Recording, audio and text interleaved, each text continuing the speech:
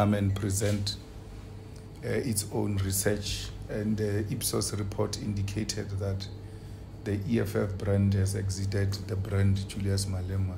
Therefore, it has now taken form and shape of a national organization.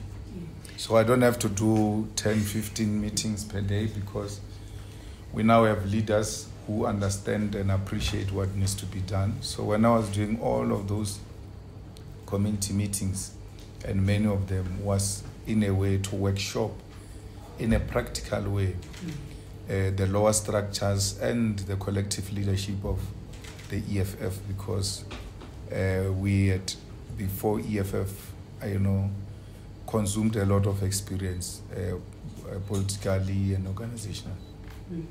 You're very big on accountability. I wonder, given your last electoral show in 2019, what is your expectation for this year? What figure would it be a failure for you, and what would be a success for you?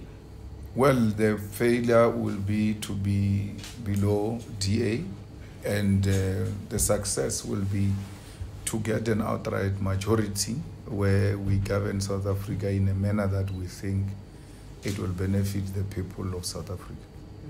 Can we speak a little bit about the manifesto? It's a big, extensive and very detailed document. Maybe you can speak to some of the priority areas for you, and maybe just touch particularly on economic policy and the thinking in that sense from the EFF. Well, our manifesto 6 jobs, because we believe that the population of South Africa, especially more than half of the youth, are unemployed, and without employment and living wages, this country's economy is not sustainable. So we need to create jobs through industrialization. We need to create jobs through beneficiation. We have a lot of minerals in the South African country and the continent itself. So beneficiation will go a long way in creating jobs. And you need to create tax incentives and other benefits for those who are prepared to go and open factories and industries outside of Gauteng into the new economic development zones that would identify as the EFF. So we are very big on jobs, because we believe that if we create a state security-owned company, we'll cut a lot of middlemen. In South Africa, for a person to be a security guard, there has to be a middleman who goes and look for this guy and then present the guy to the government, and the government pays the middleman to pay the actual worker. And we realize that in the process there is a lot of exploitation. You pay 15,000 per guard, and the guard is given 3,500. So when you insource them, the same as cleaners and all of that, you've got a potential of creating a lot of jobs in less than 6 months by just taking over the security guards that look after government facilities and public facilities and properties. So we believe that that can be another immediate intervention.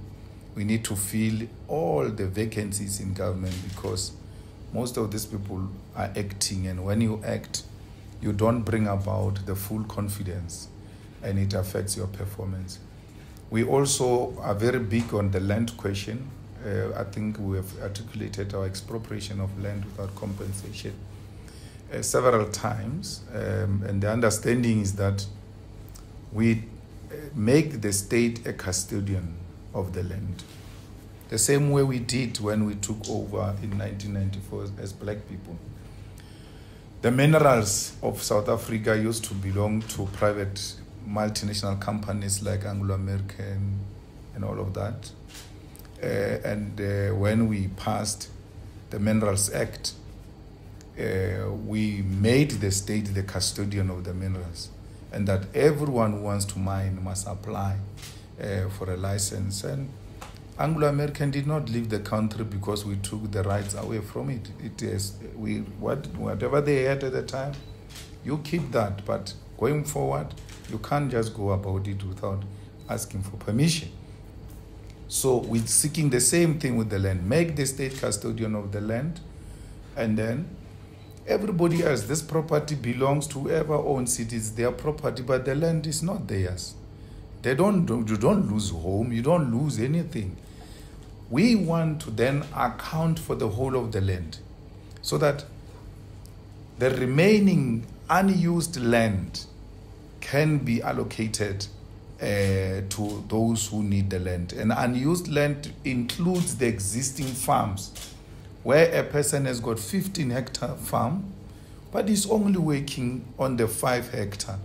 And he has been like that and has got no immediate program to expand the using of the other remaining 10 hectares. So we need that to be given to people who will use it in the immediate for food security, for settlement, for agricultural purposes. Because in South Africa, the struggle started with the land.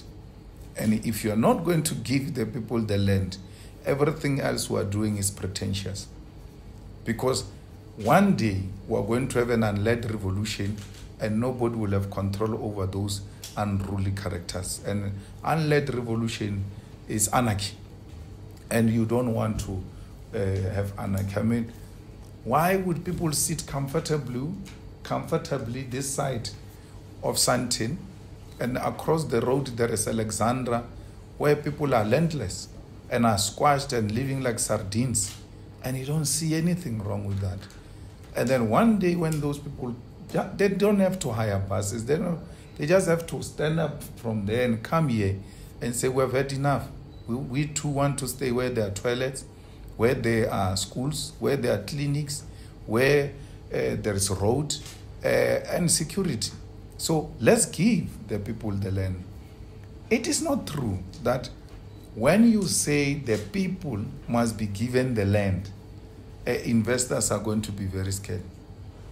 That Mall of Africa is built on the land of the Maya family.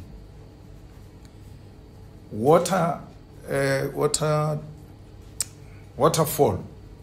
There's a huge development in Midrand here, of huge houses, not owned by illiterates, not owned by poor people, clever, educated people who know what they are doing. They went to lease the land for 100 years from one family. But when we say lease it from government, they've got a problem with that. But they can lease it from one family for 100 years lease.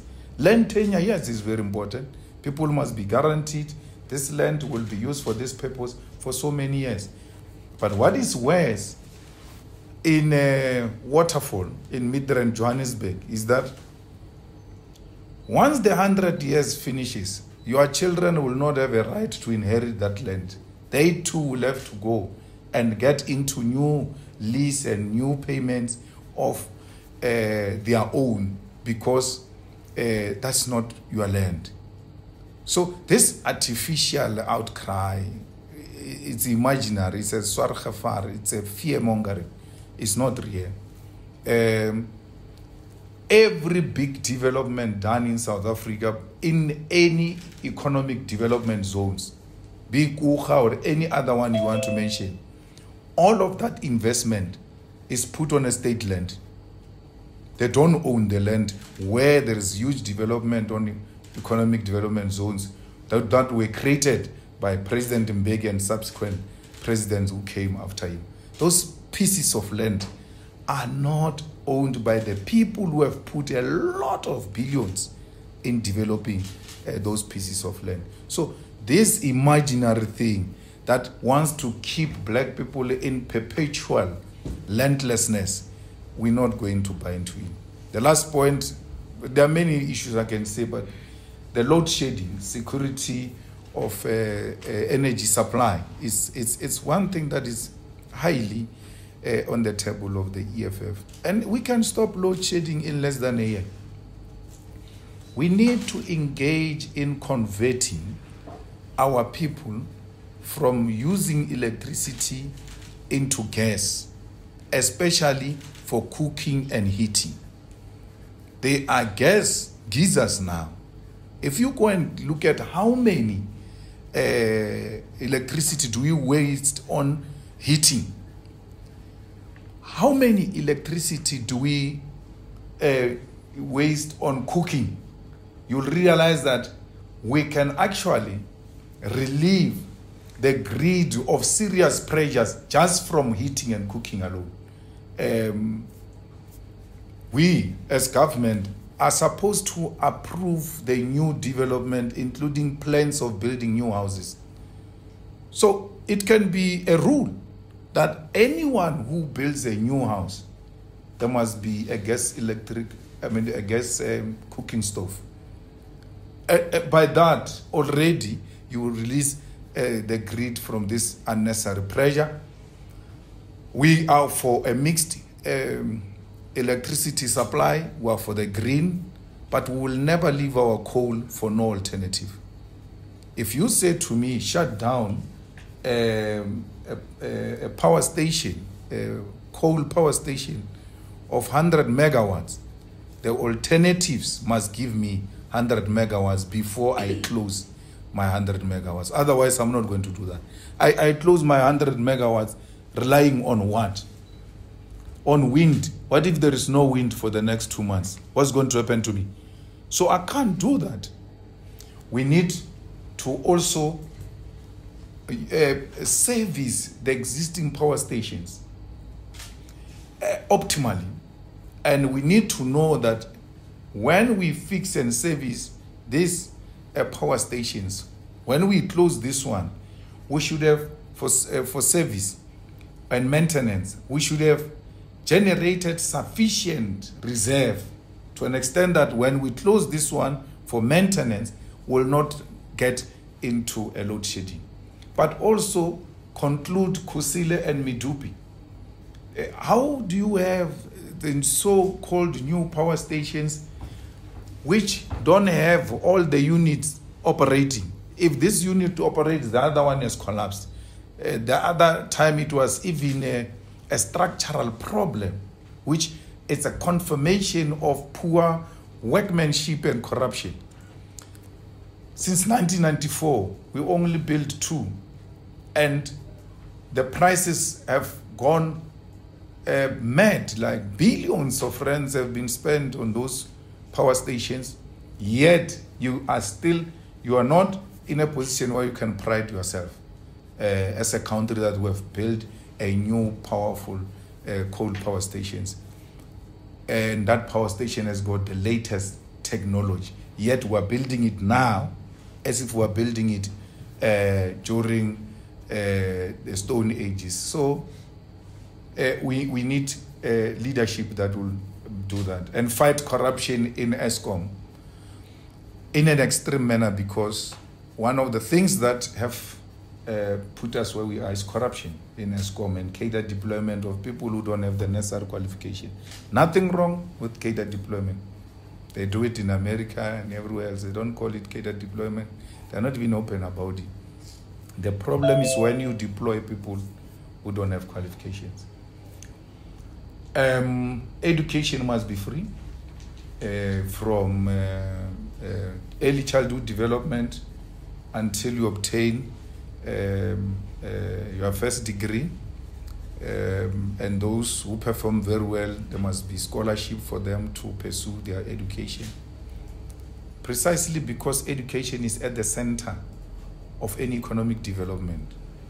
If we're not going to educate these people, decolonized African education, if we're not going to educate these people, we are not going anywhere. President Mandela messed us up in 1994. We didn't need RDP houses in 1994. We needed free education. We're going to be building our own houses now. If he had given us free quality education in 1994, we're going to be working and building our own houses. And there will not be a need for social grants. There will not be a need for 350 that they give to the unemployed people, who majority of them have not gone to school. So we want to achieve sustainable development. We have to give children free education. And in South Africa, we must give them mathematics, not maths literacy, that mathematics that is going to be compulsory. So every time I speak about giving people mathematics, they say, I didn't pass mathematics. Why does he want to give it to other people? if I get HIV because I didn't use protection and I say to you, use protection, well, you say, no, you've got HIV, you can't tell me about using protection. Only fools will argue like that. So the fact that I didn't pass mathematics doesn't mean mathematics is not a very important subject.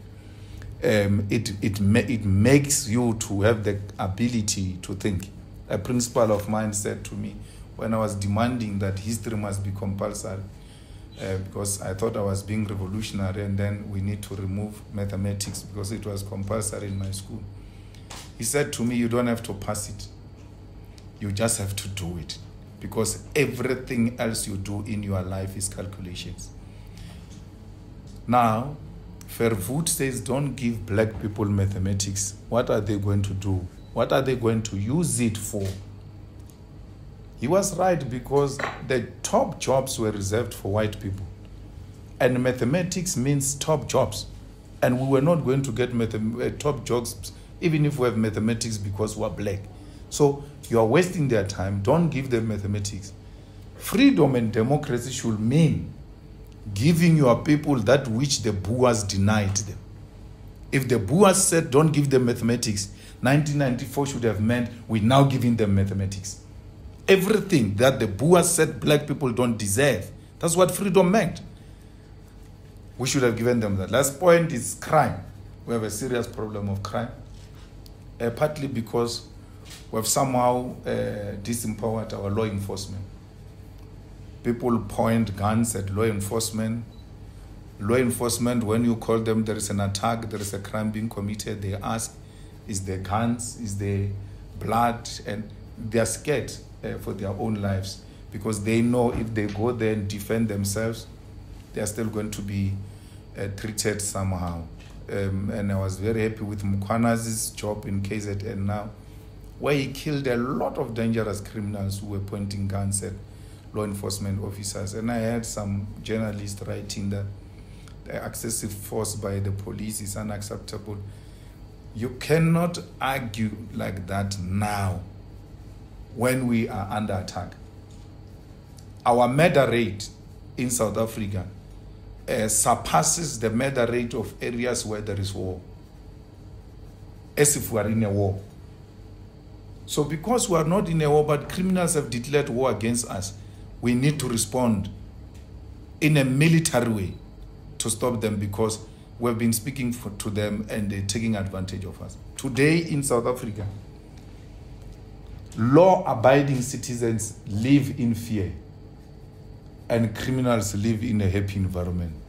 No criminal has got high walls because they're not scared. But the people who comply with the law are scared.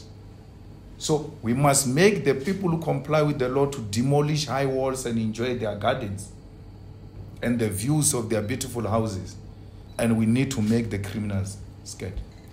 Your current assessment, 49 days away from the election, are we heading for a situation in which no party has an outright majority? What is your current assessment? Well, I don't think the ANC will get anything beyond 40%.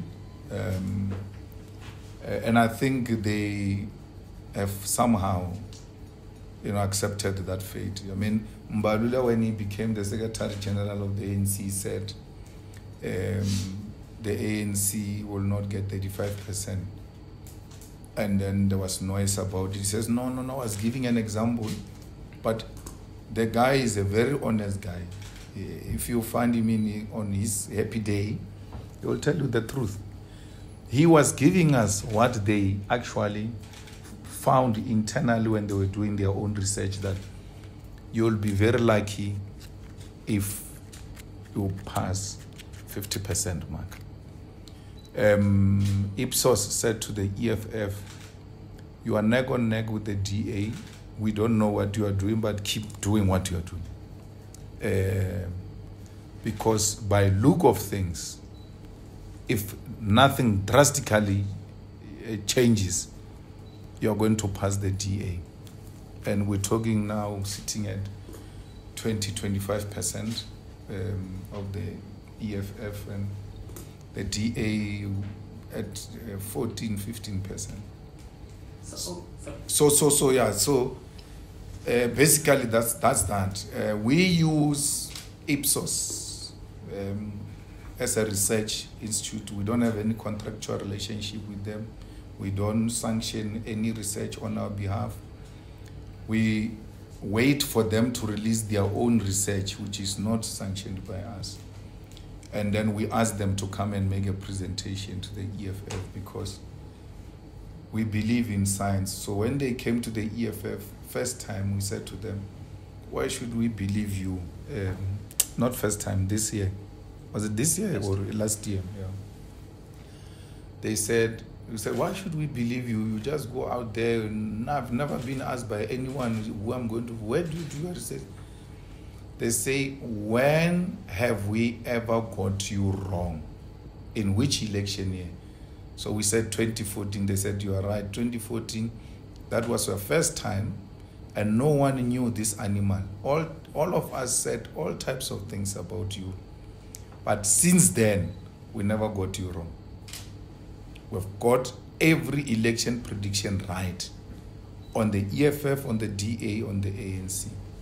So we have no reason to doubt them. Yes. So just to kind of elaborate, ask on Stimulus' question. So say that ANC gets less than 40, 37 according to SRF.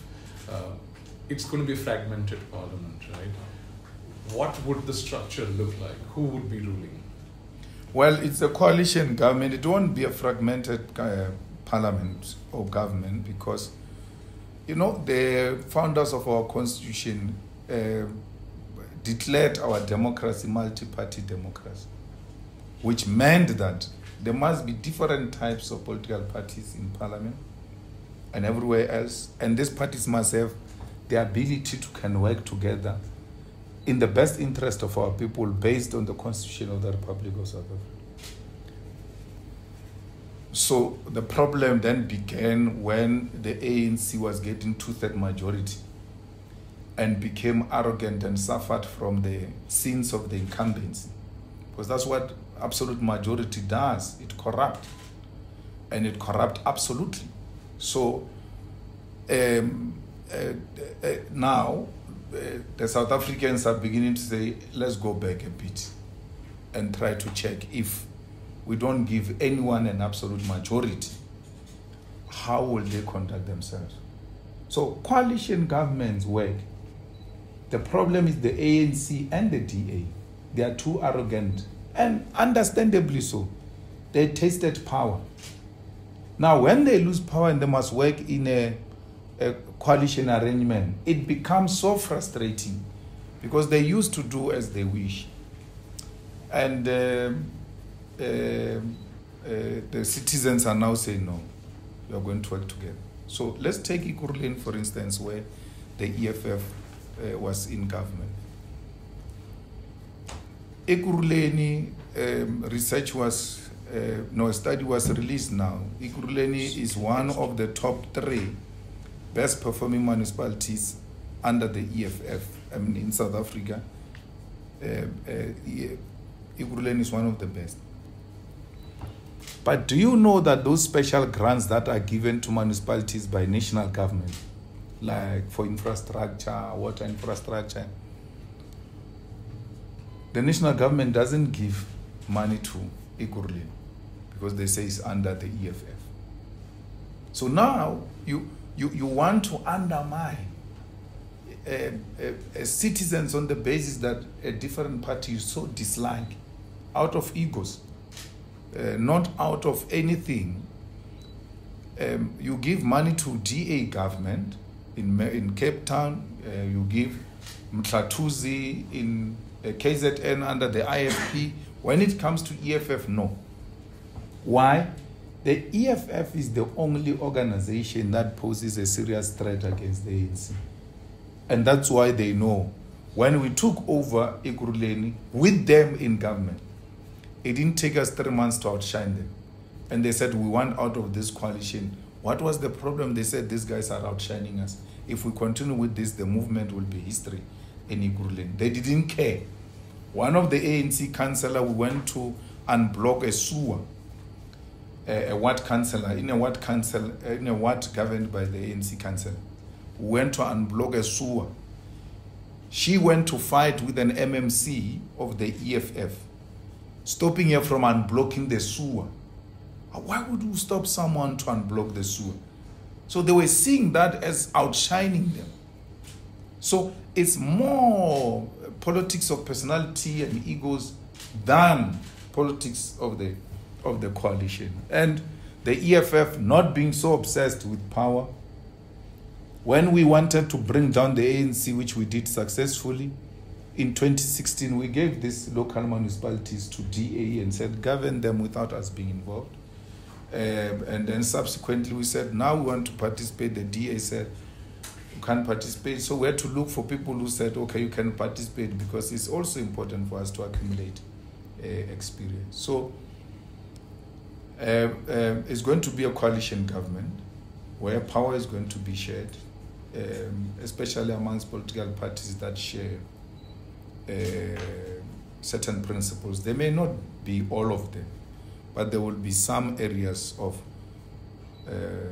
commonality which we agree on, and then we'll go into government. You said recently that the condition that you would put to the ANC would be for the finance minister to be the deputy president of the EFF. Is that correct? No, I don't think your comrades were listening to me. So the story was, do you want to become a deputy president at all costs? Yes. Referring to me. Yes. That your name, is it a deal breaker? Mm-hmm. I said, I know power and I know glory, and I don't confuse glory to be power. So I can still run the agenda of the EFF without being in government. But if you don't give me deputy president, don't give me president, you have to give me finance. Which is what we did in Ikurule. We said, okay, we can do whatever, but give us finance. And then we'll show you what we're made of. Because South Africa's problem is the Department of Finance, which is not aligned with a developmental state. Its agenda is to always ensure that the resources are allocated to those who control the means of production and those who control treasury. Our treasury is not controlled from Pretoria, it's controlled from Stellenbosch. And we know that a person like Floyd can't be controlled from Stellenbosch. So it was in that context that my name will never be a deal breaker. I know that ANC now, in the whole of South Africa, everyone, every province actually, of the ANC, either the chairperson of the ANC or the secretary of the ANC, they served under me as a president of the Youth League. So those are my boys and girls. So they know that if this one gets to be put there, none of them can bully me. Not even Balula can bully me. So there is that aspect of generational jealousy, and that not this one. And if that is the case, I'm prepared to step back and then allow you to constitute a government to the benefit of our people. I don't have to be a minister of anything powerful. Even if you put me a minister of sports, arts and culture, Sir Ramaphosa can't outshine me. In the next election, we will not go into a coalition. We will win it outrightly. You put us there, you make a terrible mistake, because we will work in such a way that our people say, these are the people we deserve. And that's what we did in Ikuruleni, in Nelson Mandela, in eThekwini, in Johannesburg, where we work. It's now, more than a year. Not a single one MMC of the EFF has been accused of corruption. So what are the deal breakers, even if it's not related to you? Well, the deal breakers is an expropriation of land without compensation. It's a nationalization of mines. And how soon do these things happen after the constitution of the new government? Well, we must. We're not going to take land the Zimbabwean style or anything of that sort. We're going to do it the way we try to do it now in this current administration. Bring all South Africans on board. Allow them, as the constitution dictates, to make an input. Majority of them in those hearings that we conducted said expropriate land without compensation, and the ANC developed a cold feet. So no barrel of a gun, no anything. Nationalization of mines. It doesn't mean we're going to take Anglo's mines or going to take anyone's mine. It means the state-owned mining company that will be given a preference over the rest of other private companies, unless the state says, we're not interested in mining this. Why would a state-owned mining company be interested in mining gold in Johannesburg? That's where the biggest hole of gold is, and the deeper you go, the more expensive it becomes. So you can't have the state-owned mining company involved in such mining. But there's a platinum mine in Mokopane that is run by Anglo-American. They don't mine for themselves anymore. They outsource the mining to other companies, but they are mining themselves directly because the product is so profitable. You don't have to dig deep. Through small intervention and resources there and there, already you make money. They're like, this other one, we're running it ourselves. Those are the kind of assets that the state must mine without using a lot of money before it makes money.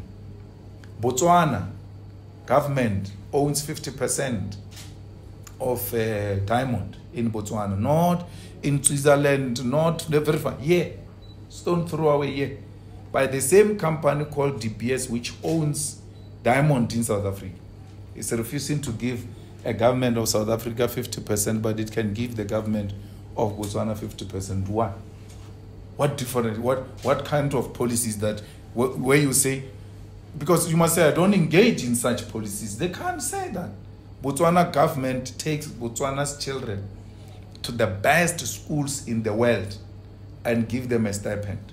When I met the Botswana student in Washington, each one of them was getting 15,000 rand of stipend. My mother died a domestic worker. She never got more than 3,000. A student, because of the minerals of his or her country, she's able to get free education and still be paid for going to school. So we want to use our minerals because our way of collecting coffers for the state pairs, it can't be through taxes alone. Yes, the taxes will be our base, but we need other methods to generate more money for the fiscals and develop, finance the social program. So you can get royalties from mining, for instance? No, it's our company. We don't get royalties. We get profit. It's our company. And you can't say state can't establish company. We established a company called SAA. We established a company called Dinel. We established a company called Transnet, Eskom. They may have their problems now, but this was once one of the best run companies. And it's not correct that when a company is owned by the state, it's inherently incompetent and unproductive. If you go to high courts now and go and check how many companies are being liquidated, today alone, you will not find less than 100 companies in the whole of South Africa were liquidated, and they are private companies. There is no single state-owned company that got liquidated. So it's not true that when it is privately owned, it's inherently profitable and successful. So we need a corrupt-free government of men and women, black and white, who are we're going to work with white people, by the way. They will work with the EFF, not because they are white, because they've got the necessary skill to make this work. They will not be given preference over our black people because we want to redress the imbalances of the past. But no one is going to be taken to the sea. No one is going to be killed. No one is going to lose his or her property on the basis of color. So, and that's why the problem started. When fools took over government and then got a teacher, a history teacher, to come because he's a SATU member, he can sing Amandla slogans more than others. They say, no, we need to make this guy head of technical services. The water doesn't come, sewer is blocked. He doesn't know what is technical. He knows Jan van Riebeck arrived here in 1652. That's what he knows. There was a white man there who knows this thing. Got removed without an alternative. In the EFF government, we are going to fetch those old madalas and say, come back here. You are going to work here in a contract of so many years. This, because you are mentoring this one. We are not in a war where the enemy is defeated. No, we are in a political contestation. And your defeat does not mean enmity. It means South Africans prefer this one now, but let's work together and make South Africa a good place for all of us. I was reading your newsletter, latest newsletter, and in that you mentioned that policy should be such that aspirations of the people aren't sidelined by narrow fiscal objectives. Can you elaborate on that? I mean, do you, for example, mean that you won't care about the fiscal deficit, for instance? No, we do care about fiscal deficit, and we want to make sure that we reduce the debt so that we are able to channel a lot of resources to our social development. But it is important that that doesn't become something that is the only consideration. We are going to make sure that the resources of this country are protected through reducing corruption. And when you reduce corruption, your fiscal capacity increases and you are able to service the debt. But there is a debt that we've got a problem with, and that is an apartheid debt, where apartheid went to fetch money to come and buy guns to kill us. Now the World Bank and the IMF says we must pay for the guns that were meant to kill us. It's a matter that when we take over this government, we will be able to take it to ICJ, International Court of Justice, so that that debt can be declared illegal. It is unfair, it is inhuman to ask people to finance their own death. So the fiscal policy is very important, but it can't be the only consideration by the state. And how much of debt are we talking about here? Like this debt that you mentioned? Which one? The debt that you mentioned, that you just mentioned, that you will take to the ICJ. How much of debt? No, I'm saying I don't know how much the apartheid debt is now, but there is an apartheid debt that we are still servicing as we speak, and it's part of the debt that we accumulated after.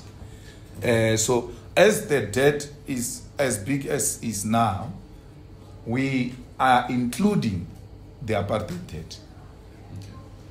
Can I just ask on policy, when you speak, I'm reminded of Chris Hani on this day, of Peter Mugabe, even Nelson Mandela in the policies that matter to the EFF. So I found a lot of convergence with the ANC, which makes me then wonder that in an arrangement where you have a power sharing agreement with the ANC, where is it that you differ? And I also ask it in the context of this almost scaremongering that if the ANC and the EFF come together, it's going to be a disaster. But the policies seem to be the same. So what is it?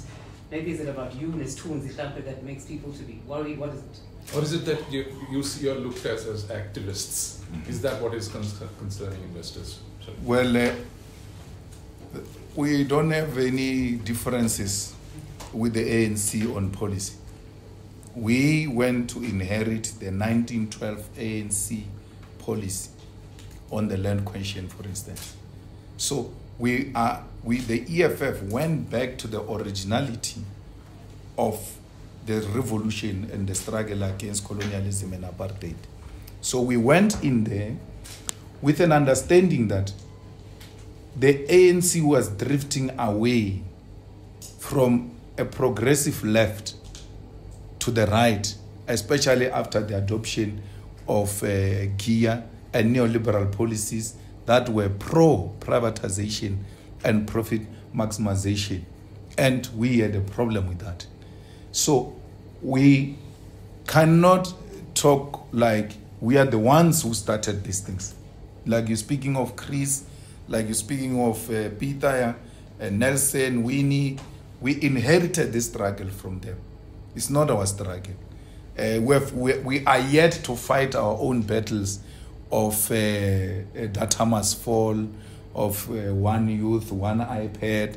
Those are going to be new struggles. But we are stuck in the past because the past has not been resolved. And we cannot make progress if we don't resolve the past. The difficulty is in personalities. Because the ANC goes to a conference in 2017 and adopt the similar policies of the EFF on nationalization of the Reserve Bank, nationalization of mines, expropriation of land without compensation, establishment of state-owned bank, and all of that. We are in agreement. Then they go and elect wrong leadership, which will not implement these policies. And that's where the problem is. They are led by a man who is co-opted by the white monopoly capital and the controllers of the economy of South Africa. And because the man has been compromised so much, right, he's unable to even implement decisions of his own organization. He was elected, Cyril Ramaphosa was elected under a resolution, expropriation of land without compensation. In 1944, when the Youth League was formed, it sought to radicalize the ANC and adopted something called Program of Action. Took that Program of Action to the ANC conference in 1949. The ANC adopted that radical Program of Action, which included armed struggle. Then they looked at Luthuli, the Nobel Peace Prize winner, and all. They said, this is not the correct leadership to can implement this militant program. Removed them and elected Moroka as a president. Moroka joined the ANC at the door because they were desperate to get anyone who's a doctor to remove, to remove Kluma, not Luthuli. So they removed Kluma, put Moroka. But Tambo, Sisulu, Mandela and them went into that leadership as well to safeguard the resolutions of the 1949 conference of the ANC, which led to the formation of armed struggle. So you cannot take these militant and radical resolutions and then elect neoliberal leadership to implement progressive left positions. So that's where we are. And they will see to finish themselves. We are going to put the demands there, and I will remind them and say, these are your resolutions. Let's see, how do we move forward? I'm just curious, what are those demands then before Ramaphosa to step down if you were to form a coalition? Is their own call. Look, Ramaphosa, like any of them, is not my preferred cup of tea, but if we agree on principles, which is what should matter the most than personalities, if we say these are the resolutions, and then who are the best leadership from the parties that have agreed on this to take these resolutions forward. So the first thing is not leadership, it's principles. Once we agree on principles, and by the way, when we're negotiating the 2021 elections, we had agreed with the ANC on almost everything, including changing of the national anthem, where we remove distem. So when you say you are removing distem, people think you are removing Afrikaans. It's not Afrikaans. Distem is an apartheid song which was sang when our people were being butchered and killed in all the camps that they were taken to. So you cannot ask the Jews to sing the songs of Hitler. You won't even attempt that. But we are being asked to sing a song that was sang when our people were tortured. Can you imagine how much trauma we instill in those people that have gone through that in Flag Plus? In Flag Plus, the apartheid, Eugene de Kock, Apartheid general used to put them in cages, beat them half dead, leave them in there, go outside that cage, brine meat. As you hear the smell of meat under pain and hunger, they get drunk and they sing this theme. There are people who survived those camps. And today they must still sit in a stadium and they are told, sing that song that they were singing when they were torturing you. The ANC agree that doesn't even need a constitutional amendment. It's the president who decides what becomes the national anthem. We've compromised so much. And some of the things are not even so fundamental. How do you put in public the statues of apartheid generals? Because in public should be statues of people we celebrate.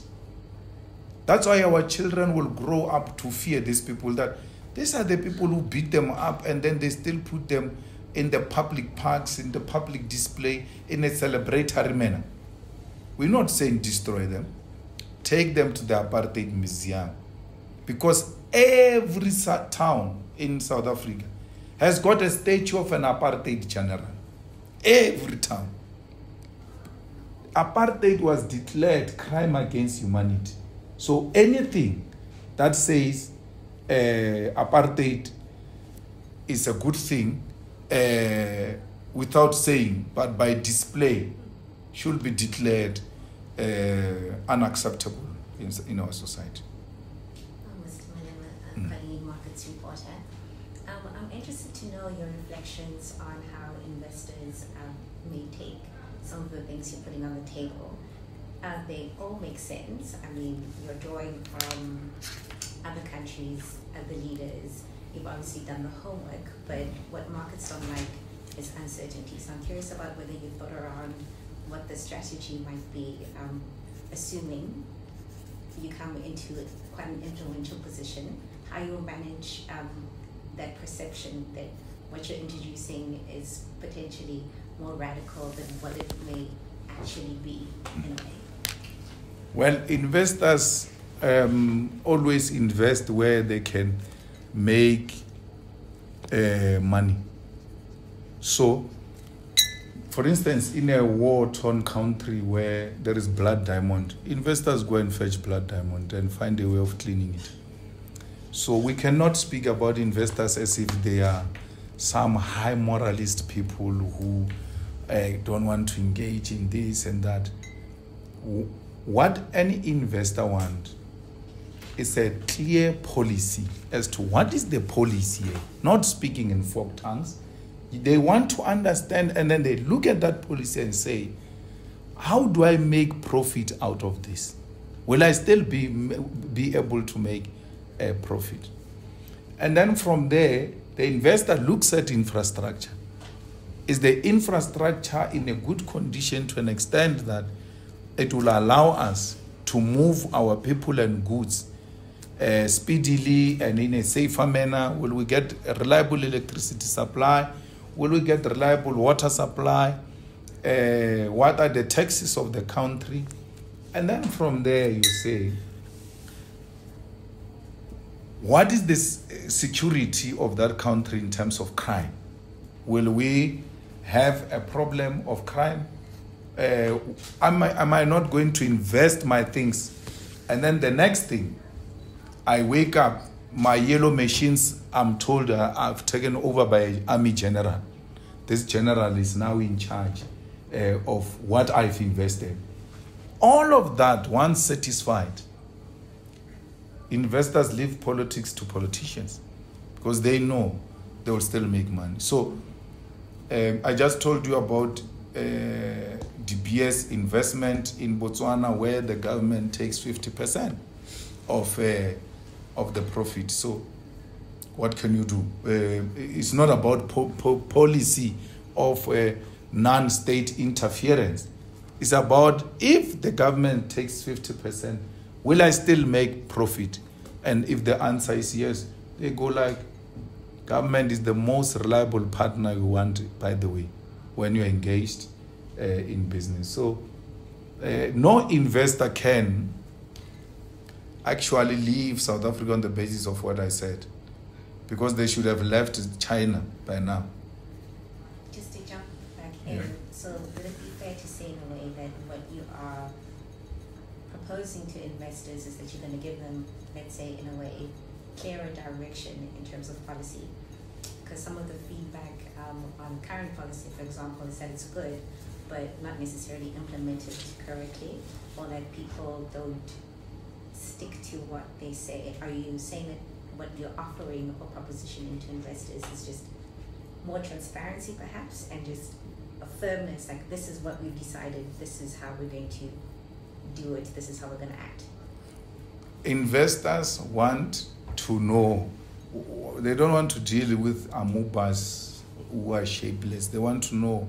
And that's their problem now with Ramaphosa. They're like, the guy is indecisive. We don't know where the guy stands. It creates a lot of confusion. So the markets don't want to be confused.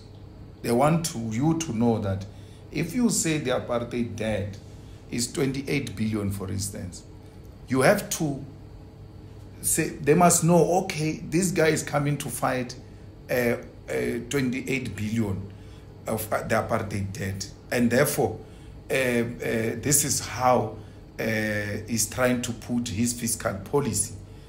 They know that. This is how we're going.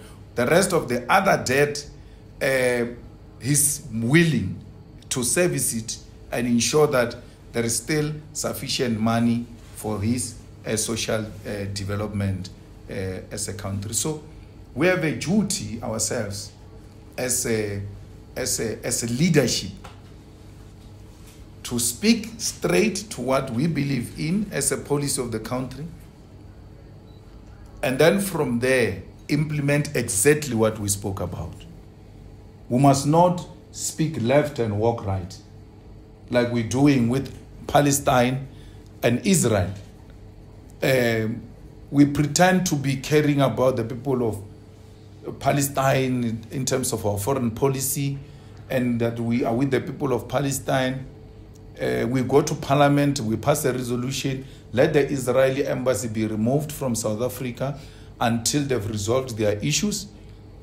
A person goes to ICJ to apply for whatever things in ICJ because he knows the court process is going to take long. So let me buy myself time while they're still trying to find a solution. I can't remove the embassy of Israel. So when he speaks in respect of that policy, now you don't know, where do we actually stand? Was it UAE? Now he said they're cutting diplomatic ties. Brazil said we're cutting diplomatic ties. We will not be the first ones. But because of indecisive leadership that speaks in two tongues, no one hears what does this leadership say. Which with the TV crew are just about ready for you, but just in closing, Mike there in Cape Town just was in the last fight, please. Yeah, hi Mr. Malema. I was wondering if you can just gaze into your crystal ball first and tell us, do you see the EFF in government after the election in some kind of power sharing deal with the ANC and with Mr. Ramaphosa as president? And then could you tell us which countries you look to as examples for what South Africa could be that kind of have the similar kind of policy platform to the one that you're espousing? Thanks. We are looking for a working relationship with any political party that is prepared to agree with the EFF on its non-negotiable 7 cardinal pillars. Because we believe the EFF 7 non-negotiable cardinal pillars are the ones that can deliver us from economic bondage. When the ANC comes with its own president, it is their own baby, it's not our own baby. Because you're going to say you don't want Ramaphosa, and then they bring Paul Mashatile. You don't want Paul Mashatile. Then they bring Gwedemantash of Busas. You don't want Gwedemantash. Then they bring Fikile Mbalul. So there's really no one I think if any person left there who can actually be a unifier, and the supporters of apartheid Israel won't be comfortable with that, will be Naledi Pando. And I don't think it is something that they will be interested to pursue. So we need to make sure that we bring about a proper leadership in this country, which is going to ensure that we bring stability and not be obsessed with factional and party political issues to the detriment of the country called South Africa.